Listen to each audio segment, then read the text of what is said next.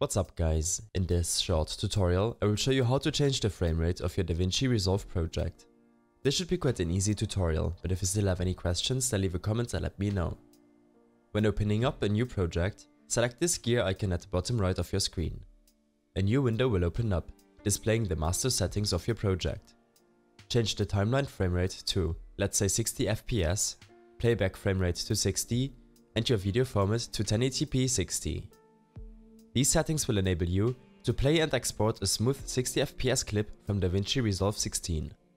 If you don't want to change your settings every time you open up the software, go to the Presets tab and select Save As.